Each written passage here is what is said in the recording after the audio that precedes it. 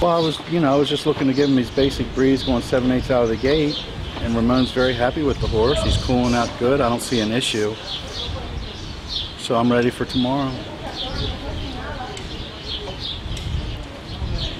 Is he ready for Suburban? Seems like he is. We'll find out if he keeps training this way. You were talking earlier last week about how he keeps seeming to want to do more. How impressed? Well, I gave him more this morning. It was a 7/8 breeze. You know, I'm trying to keep up with him. Ramon said he was ready for it, so I don't see that we're doing anything wrong. The horse keeps taking us there, so we're going to keep following his lead. Why not?